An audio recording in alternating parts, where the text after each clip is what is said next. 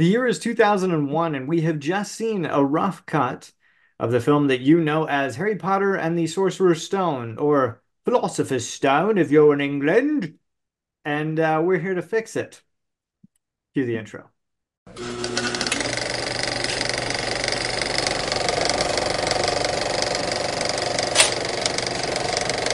Hey, everybody, welcome to the Mirror Movie Universe. My name is Dan. I'm one of the hosts of this show, and joining us today is Brian. Brian was here for Lord of the Rings. He's our resident fantasy expert.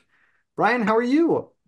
I'm great. Yeah. I love that I'm the fantasy expert considering there's only like two book series or a movie series in the entire fantasy genre that I really enjoy, but it happens to be Lord of the Rings, obviously, and Harry Potter. So here we are doing it. Two great choices, yeah. Now, before we get into it, I have to ask you the ultimate Harry Potter question. What house are you in? I almost feel like it's a little bit of a cliche because I'm definitely Gryffindor, but everybody thinks they're Gryffindor. Everybody thinks they're Uh, Gryffindor. I know, but I am Everybody. Gryffindor. Like I'm not Slytherin, and I guess if I had like a secondary house, it might be Ravenclaw. But See, well, like here's what you have to remember, Brian, is you get sorted when you're 11. Now, I didn't my know you. my I didn't 11-year-old self was more Gryffindor than I am now. I didn't know you when you were 11. Yeah. Fair. But I know someone who does. Your middle school sweetheart, who is your wife, and she describes 11-year-old you as, and I quote, such a douche. Pretty sure, pretty sure that puts you right in Slytherin, sir, for that life. that rings true for her. Everything about her like totally sounds like her. You know. And I'm Hufflepuff, of course. So That is, of course, yeah. that sounds terrible. That you're just like, yeah, of course. Yeah. Oh That boy. that makes sense. Yeah. So So we're here to talk about Harry Potter and the Sorcerer's Stone or Philosopher's Stone, depending on where you are in the world. And we're gonna fix it. Now that doesn't mean that we don't like the movie or anything like that. It's just a framing device to talk about the film, what we liked, what we would maybe change about it. But before we do that, we're gonna talk about what happens in the movie. Now, Brian is gonna do a little run through of the film. Brian, what happens in the first Harry Potter movie? all right. So Harry Potter opens with the Harry Potter as a baby getting delivered to his aunt and uncle's house and cousin's house, the Dursleys. Hagrid sort of brings him in. He's met there by McGonagall and Dumbledore, who we find out later are professors. One's the headmaster and one's a professor at Hogwarts. You know, these three people really care about Harry deep down in their being. They drop him off at the Dursleys and they say he's better off that he doesn't get raised in the magical world, but he gets raised in the sort of non-magical muggle world. And they leave him there. The movie then jumps to when he is 10, almost 11. He's been living with the Dursleys now for 10 years. They don't like him. They're very cruel. We find out much, much later. We'll go into why they are so cruel to him later on. But they've raised him in a very cruel environment. They didn't give him a bedroom. He lived under the stairs. You know, they don't care about him. They don't give him toys. They don't give him presents. They don't celebrate his birthday. You know, the whole 9 yards. Um, and on his 11th birthday, he gets his letter letting him know that he has been accepted to Hogwarts School of Witchcraft and Wizardry. And he doesn't even know what that is. Um, Hagrid shows back up, very importantly, again, Hagrid steps back into his life on his 11th birthday to retrieve him and bring him to Hogwarts. Harry doesn't know that he's a wizard. Harry doesn't know that he's magical. Weird things have happened that he can't explain, but he certainly has never come to the conclusion, oh, I must be a wizard. And Hagrid now tells him, you're a wizard. Hagrid, as he walks him through the magical world and he walks him through Diagon Alley, where he's met with magical stores and other magical people and all these, you know, great and wonderful things, Harry's still quite confused. And finally, he realizes that, as Hagrid explains to him, is that he um, is the boy who lived. So he goes to Hogwarts. He goes to the first dinner. He gets sorted into Gryffindor and he meets his two best friends. He actually meets his two best friends on the train even before he's sorted, but he's just sort of not really navigating anything yet. And he meets his two best friends, Hermione and Ron. Very importantly to their story, Hermione is from Muggle background. She's raised also by non-magical parents, and Ron is from a pure blood magical family, raised entirely in magical world. So he doesn't really know anything about the Muggle world, the regular world. He only knows the magical world, and Ron and Hermione only know the Muggle world. Um, so their sense of wonder, their sense of surprise, is something that they constantly sort of go back to. It's the sort of setting that keeps on giving because they're constantly in wonder of this world throughout the entire series. Every new revelation, every new spell, every new thing is just met with this wonder by the other two and a kind of dismissive by Ron. Mhm. And Ron's a little bit I wouldn't call him an oaf, but he's certainly not an intellectual. He's not terribly interested in sort of academics. Um, and that sort of gets drawn out also by this first movie, which I'll get into in a moment. So he now has his two friends. He's sorted into Gryffindor. He's met his sort of nemesis in Draco Malfoy, who's also a pureblood magical boy from a pureblood family, who's very pretentious and sort of condescending to most other witches and wizards. And here he goes about sort of his time there at Hogwarts in his first years. He's sort of discovering everything.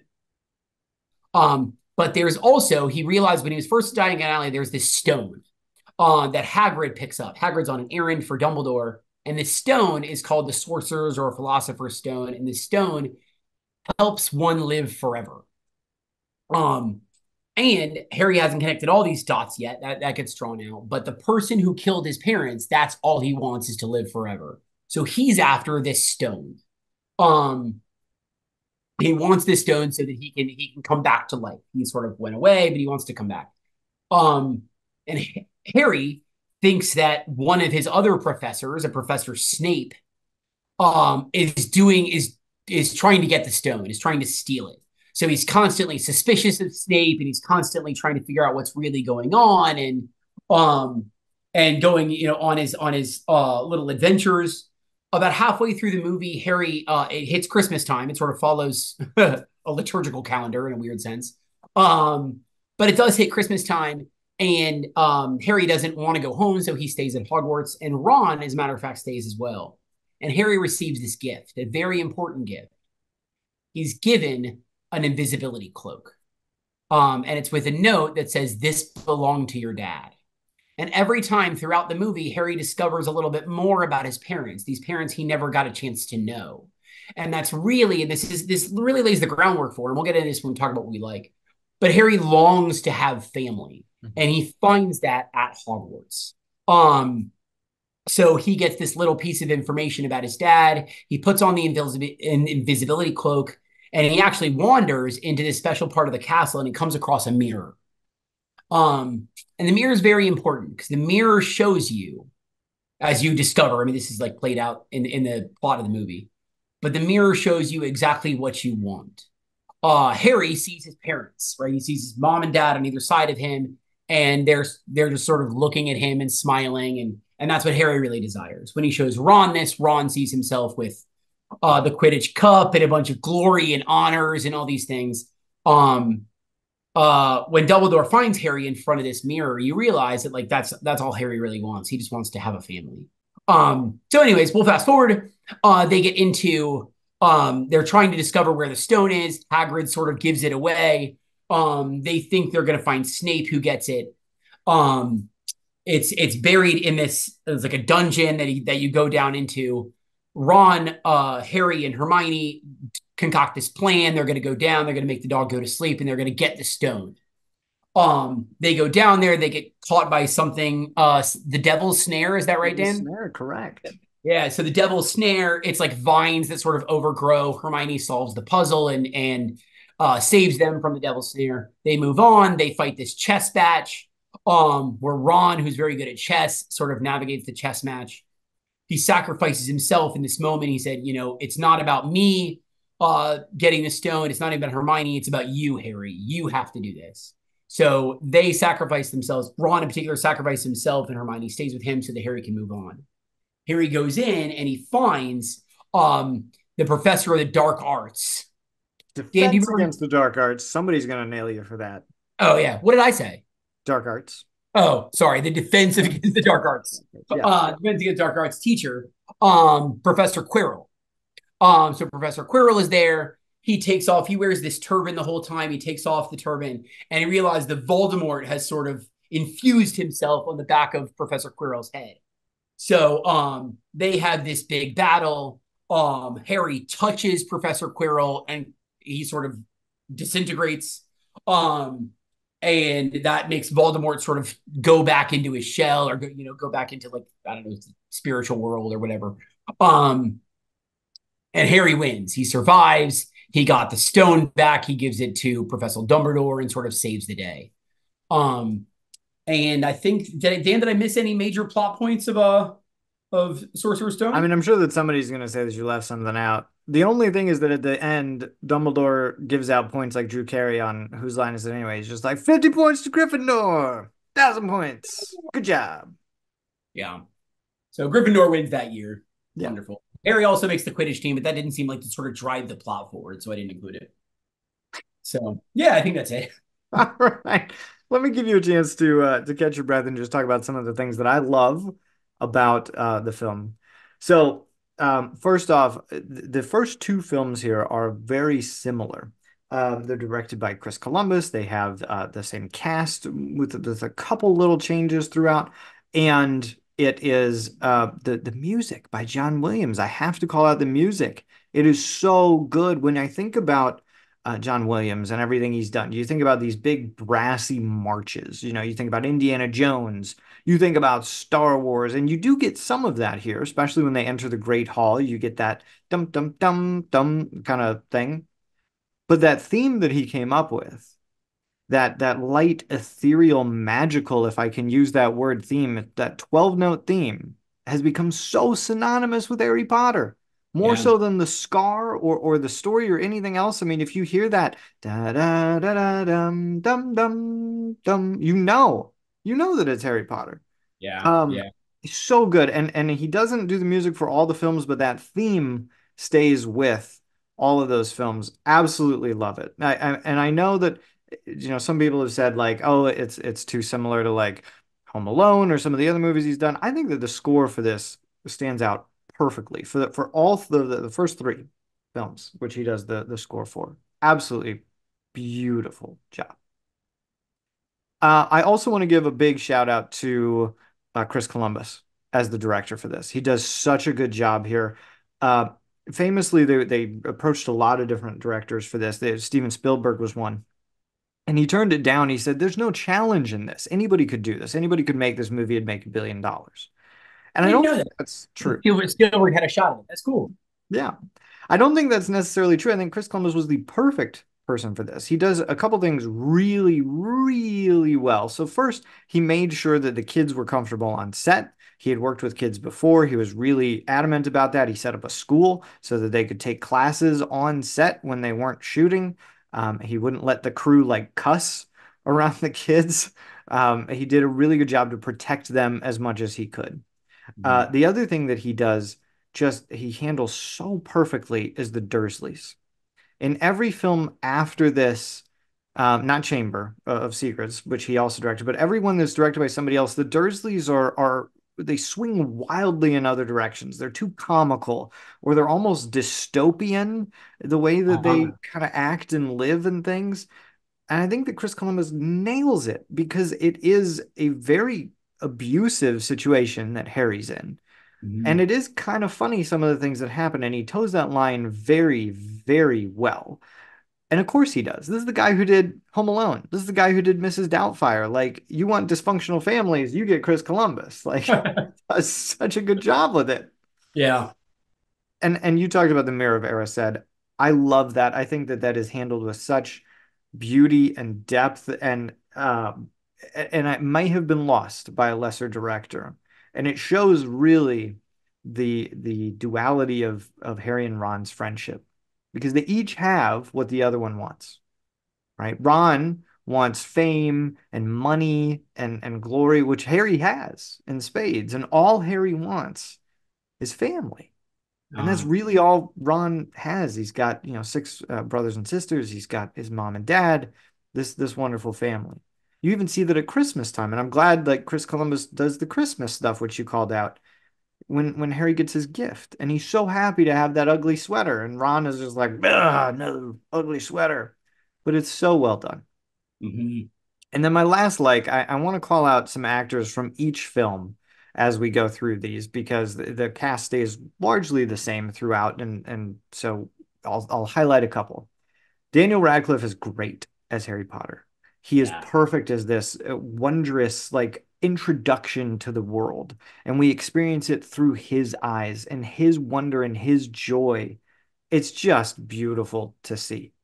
Yeah. He does such a great job here and through everything else. And I love Hagrid is so great. Like there's nobody better as you're a wizard, Harry. Like absolutely spot on.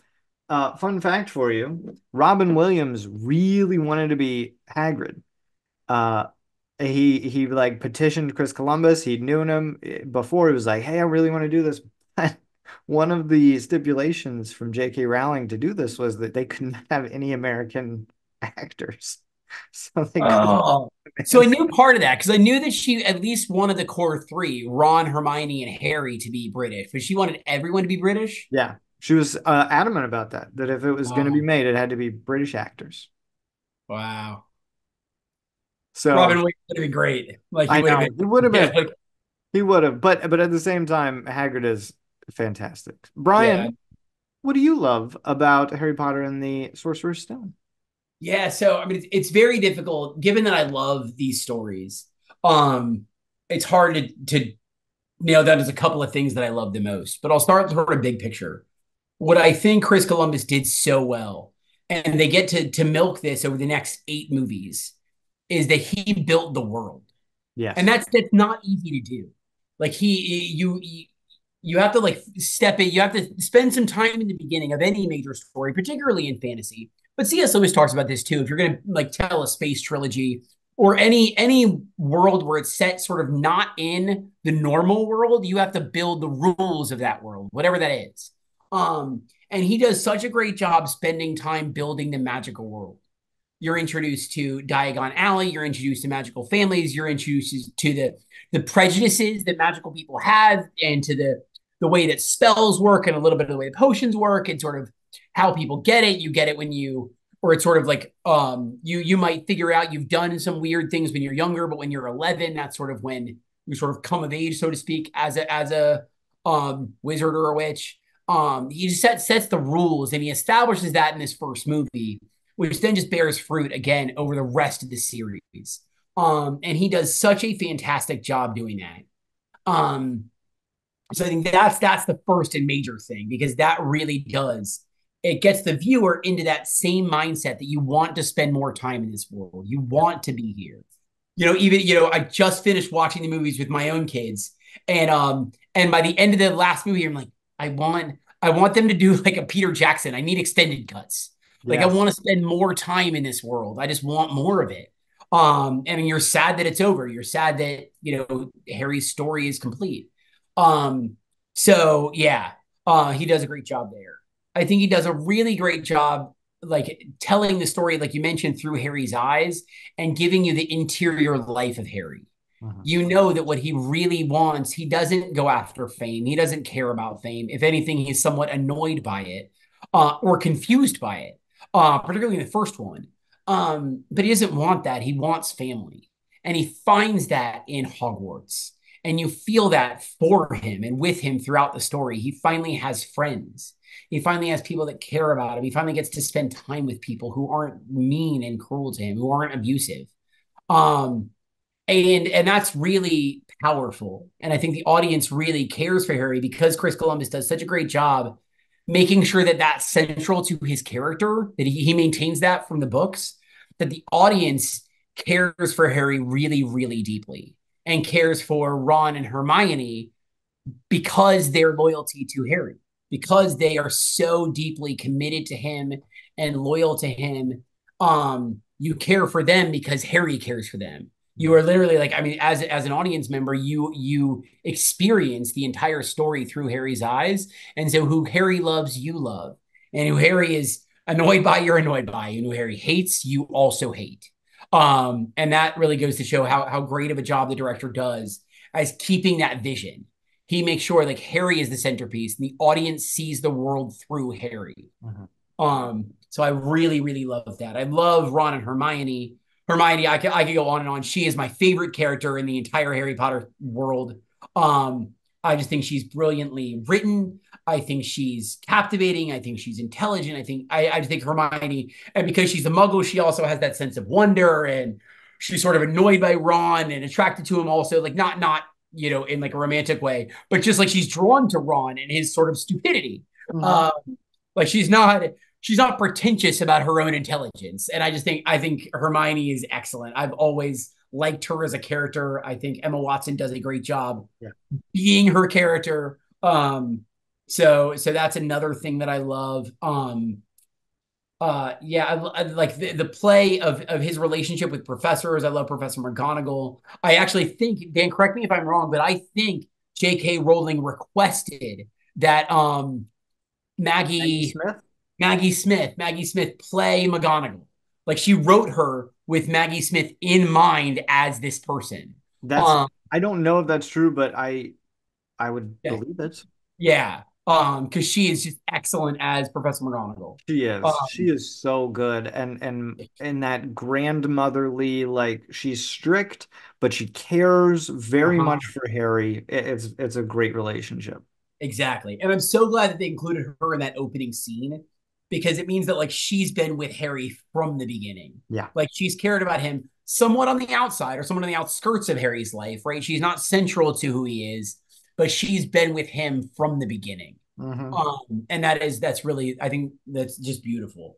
Hmm. Um, yeah, there's so much to love here, but I think those are the things that I really that capture my attention at first glance. I agree with all of them. I think that yeah, you've hit the nail on the head. There's a lot to love here. It's a very faithful adaptation of an incredibly good book, Yeah. but there are some things that we have to fix You because gotta that's the fix whole it. premise of the show. So, so my fix is, and this is just a little bit of a thing. It bothers me. It bothers me outside of Harry Potter. I don't like when someone is just all of a sudden good at a sport. Okay. Um, Harry is fantastic at Quidditch. And they set it up in the film like, oh, you're good because your dad was good at Quidditch. Which, fine, yes, everyone has raw talent, but you have to work at it to be good. That's what makes sports fantastic, is you see people put in the work and then they get the reward for it. And so I don't love that he's just amazing right off the bat. I know that they have like that little bit where Oliver Wood comes out and he's like, okay, this is the quaffle, this is the snitch, and he's like showing him everything. That's really an introduction to the audience. What I want to do is extend that a little bit more and have him train, just a little training montage. That's it. If Yeah. Rocky can do it, Harry can too. Just a little training montage, show some bludgers flying at his head, show him like doing a dive, have Wood be like, no, do it again. That's it. Show me that. Show Harry like exhausted, and then you put in the piece where he sees that his dad was good at Quidditch. Because then it's not he's good at Quidditch because his dad was.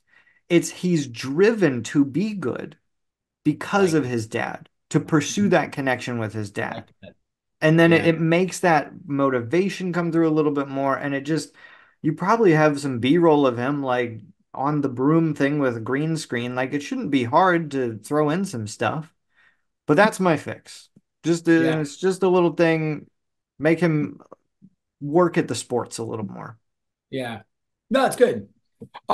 So mine, I have two fixes, as a matter of fact. Hmm. Um, so the first one, so the first one was like after watching it now a couple of times and thinking like, what do I like? What sort of lands well? I'm always somewhat disappointed by the climax of the movie. Harry has this sort of big battle with Professor Quirrell. Professor Quirrell is about to kill him. They're in this fiery room and whatever. But it always lacked for me stakes. Like I don't quite know who Voldemort is, and I don't really know who Professor Quirrell is, except for he's sort of like a bumbling coward. Hmm. Um, and so it doesn't. You never get the sense like Harry's really in danger here. And so what I wanted, or what I think I if I was telling the story, I'd want them to go back in just one quick scene of Voldemort taking over Professor Quirrell's body. Like, Oh, however he got infused in the back of his skull, giving me that background where Quirrell maybe is fighting against Voldemort and then sort of cowers in fear at the power of Voldemort, or Voldemort sort of conniving and brooding and then sort of taking him over without him knowing. However, it sort of played out. Give me that backstory so that then when Harry goes up against him, I'm genuinely scared. Like he's out of his element. He's up against a foe who I've known has been demonstrated to me as an audience member is really, really frightening. yeah, Um, that Quirrell may not be, a particularly daunting enemy or protagonist, antagonist. yeah, yeah, But Voldemort is, because you've established Voldemort. I mean, yeah, they had the scene where he like drinks the unicorn blood, but you're not really scared because he's just sort of sucking unicorn blood and then he goes away. Um, but this, like some scene that really establishes Voldemort here is your enemy, and you should be really, really scared of him. hmm, And I think that they established that here. I mean, they do a great job throughout the rest of the series. I'm not saying Voldemort's a bad villain at all, but no, it it's could have great. really borne more fruit if you established him as a really frightening figure right off the bat. Yeah, So that's my first fix. And the second one is let's say somewhat more personal. Like it's more opinion based than it is like narrative based. Um, but I always, because I like Hermione so much and because I think her character is so interesting, I always wanted her backstory. mm, Like it's so much. I mean, you get Harry in one sense. The entire narrative of the story is learning Harry's backstory as Harry sort of discovers, oh, my parents are from wherever. Oh, my dad did this, or oh, my mom, was good at this, and you learn more and more about Harry's backstory throughout the story. And Ron, it's sort of interwoven throughout the entire narrative. yeah, You meet his brothers, you meet his sister, you meet his parents, you meet his dad's job, you go to his house 1,000 times. Ron's story, but we get very little of Hermione. yeah, Like just almost nothing. And it doesn't, what little we do get comes way later, like movie 6 and movie 7. yeah, We get these like tiny little introductions, but beyond that, we don't get anything. So I would have really liked some scene, and ideally in my mind, not Hermione telling the story, but like a flashback yeah, of maybe Hermione getting her letter from Hogwarts and being confused about, and her parents being like, what is this place, or what is this thing, like, or yeah, maybe it's Hermione when she was like especially passionate about something and something magical happens and she's confused, but Hermione's smarter than the other two, so she's like, this means something. Like hmm, I need to like file this away, so to speak. Like something where we get a little bit of Hermione's history. yeah. And I think that would help us attach a little bit more to Hermione's character.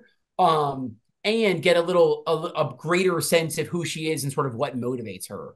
Because that we have to piece together over the course of the next several movies. So those are my two like major things. If I was going to go back and switch, I would have put those two things in. And again, it's not coincidental. These are just additions. Like Yeah. I like everything that's already here. Just give me a little bit more of what's already here Yeah. because I love the story and the world so much. I totally get, what's funny is my fix for this was almost more Hermione too. She is a Oh, great really? character, and I was gonna do I wanted more as to why she became friends with Harry and Ron, because even in the book it just has this line like, oh, and from that day on they were all friends. And at the beginning, like Harry and Ron really bond on the train, but Hermione not so much. So I wanted more from that. But I guess Mhm. spoiler alert, I'm saving that, not that exact thing, but I'm saving more Hermione as my fix for the Chamber of Secrets. So Oh, you'll have all to, right. yeah, you'll have to watch the next episode. But Sounds good. I love what you're doing with that. I think more Hermione is always fantastic, and I agree. Out of all the Defense Against the Dark Arts teachers and antagonists throughout the series, I think Quirrell is the weakest. And the Yeah. reveal, oh, it wasn't Snape, it was actually Quirrell. Okay, but then you got Voldemort, but he's not that scary. So sure, I totally buy into that. Absolutely. Yeah. Yeah. Cool. All right. Well, that brings us to the end of the episode. So please like it if you like it. Comment down below about what you would change about Harry Potter and the Sorcerer's Stone or Philosopher's Stone. Tell Brian everything that he got wrong in the summary. He loves Do that. it. Yep. And please subscribe so that you can see Chamber of Secrets, which we will be doing next. All right. So thank you so much for joining us, everyone. God loves you. And so do we.